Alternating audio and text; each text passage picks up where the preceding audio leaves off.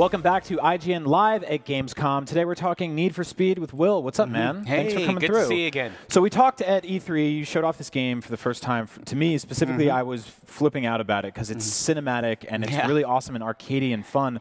But you got some new stuff to talk about today. That's right. Before we talked about Need for Speed Payback being, everything you love about Need for Speed, but then wrapped in a blockbuster action movie. Right. And now we're talking about cops. The people that come to stop the fun. Cops are they are enemy number one, right? Because you're racing around Fortune Valley, you're doing all these sort of skirting the law, doing illicit things. You're taking on these missions, right? You're helping out bank robbers get to safe houses. So and we've got this mysterious organization called the House, and they control all the casinos, the cops, and whenever you upset the House, whenever a new character is upset the House, they're going to be sending cops after you. Doesn't, going by like Vegas terms, doesn't the House always win?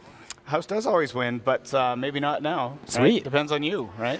So You're the action movie obviously hero. you had to bring the police into this because this was getting out of control. To be completely honest, I mean, this game is it's both on the rails, off the rails. You're off-roading, you're stealing driving things everywhere in the new world. Yeah, and we talked at E3 about sort of like a bunch of the influences that have come into this universe. A lot of sort of like classic car movies, a lot of modern action movies. Where does the sort of police presence come in with all that? Yeah, so there are all these races that happen, and then that House, they're kind of upset about this. They're rigging all these races, and you're upsetting the apple cart by winning these races. So of course they're going to send cops after you. Right? It's the only logical conclusion. So we have these epic cop chases where they send all the city's cops after you. And they're sending cruisers, they're sending Corvette cops, they're sending rhinos that come head first at you. Oh my God. And they're all trying to box you in, because when they box you in, they try to lock on this new weapon called the kill switch. And it's actually like this kind of sci-fi weapon that they point at you and try to lock onto your ECU and immobilize you while you're rolling. And it sounds like science fiction, but it's actually a real thing. It's a thing out there in the world. This is based on real technology? It's based on real technology. I was going to say, you guys are taking like a lot of like really fun creative liberties here, but that's a real thing. So how do you find out about that stuff? Yeah, well, there's a lot of stuff on the internet, right? Yeah. You're just like on the dark web, like researching it's a thing that's out there. It's been proven, right? And so we felt that was the perfect weapon for our cops to go after our racers. And so what they're doing is they're trying to box you in, and they're locking onto your ECU. Your countermeasure is to engage with them, to shunt them, to wreck them, to take them out, to break that lock. Right? We don't just want you to outrun the cops. We want you to out-battle the cops. Yeah. You want to flip them over, explode their cars, all that fun stuff. So what sort of tactics do you have with that? Is it sort of in the speed and angle you're smashing into them? I mean, it sounds like some of these things, like the big sort of the more truck-shaped things, are not going to be as easy to just push off the road. The smart money is just to keep ramming into them, keep rubbing against them, keep jostling with them, and then find those opportunities in the world, whether it's using traffic cars, it's using objects, it's using shortcuts to shake these cops off. Sure. Yeah.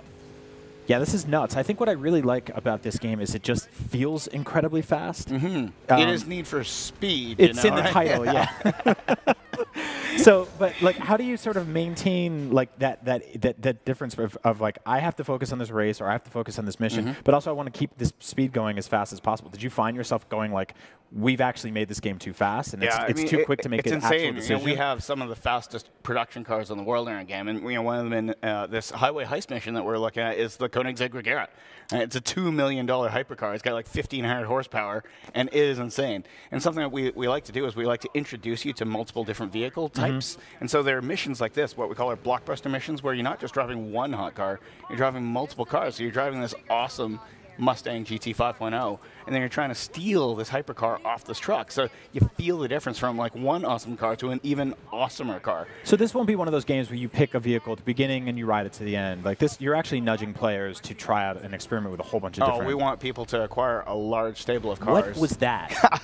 Was that a tire? That's one of our blockbuster moments.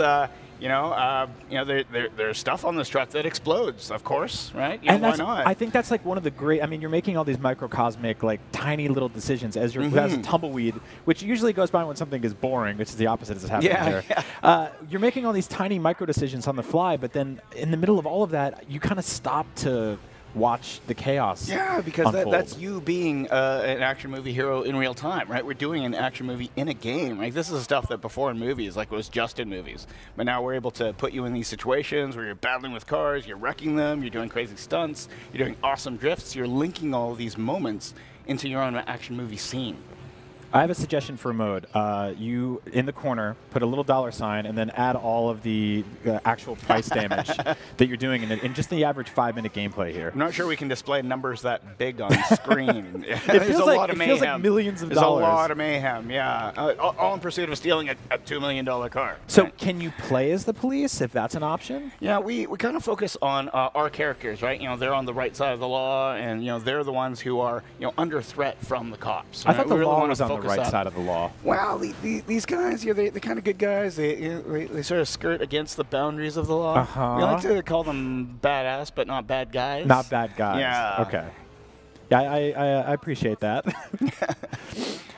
So, like the story mode, like, does it weave into the multiplayer, or how does all this come together? We've made a full-on single-player campaign, playable offline, online. It's what our fans have been asking for. We love to listen to our fans, and so we've got this new story mode where, you know, all of the gameplay is intertwined with story. We've got a much more consistent level of storytelling where, you know, we used to have FMV, right, full-motion video cutscenes, but now all of that is in CG. So all the storytelling happens while you're in the car. It happens in the world. It happens in many locations in our world, and at different times of day. So we're a lot more immersive with our story this time, and it's enmeshed with, you know, how we've structured the campaign. Yeah. You try to get from start to finish. You try to bring down the house at the end, but along the way, we let you make choices. So you're not, you know, you're going to play it way different from the way I play it when you progress through the campaign. You're going to be presented with, you know, race or an off-road. Which would you pick first? Race or off-road? I mean, I'll go with a race, I guess. You go with race, and then, you know, you've mastered that a bit, then you'll try some off-road, and then you'll be presented with other choices. Do you want to, you know, pick drift or drag or off-road or take on a mission? Right, so people will play through the campaign in different ways, but it all comes back to the characters collaborating on moments like this. You know, these major heists, these blockbuster missions. I adore, I almost cursed because it's just so much fun. I adore how seamless that was. Yeah. Like, you just pull up, you have this T2 truck sequence, the back of the truck explodes, which would make James Cameron very happy because he hates trucks. A car flies out of it, and then you're racing, and now we've got a helicopter. It's a massive payoff, right, for getting to that goal. Then we have a dynamic vehicle switch, and we have many of these peppered throughout our blockbuster action missions. So you're driving as Tyler the Racer, switching to Jess the Wheelman, over to Mac, who's the showman, and you're really feeling these characters teaming up against these greater goals. Which is like when you think about racing games historically, you don't really think about characters. You don't think about personalities driving them, you know, no pun intended. But that was so bad. But you have these characters that come in to play with your story. So where does this sort of influence for those come? Like, how did you guys develop these? What we find, Brian, is that, you know, not all of our Need for Speed fans are car nuts or gearheads or car enthusiasts. So, you know, we like to bring motivations that are more universal and more grand and more generally heroic. And so, you know, we're drawing on this long history of action movies and car chases, and, you know, people you can relate to, right? We have an aspiring street racer and someone who, you know, lives out the dream of, you know, taking the bank robbers to their safe house, right? These are things that people understand, and when we piece together these scenes, these motivations, these goals, we have our own sort of Need for Speed action movie. I like that that's one of your character's dreams. He's like, I just really want to grow up and take bank robbers to the safe house. Like, he writes it in his yearbook and everything.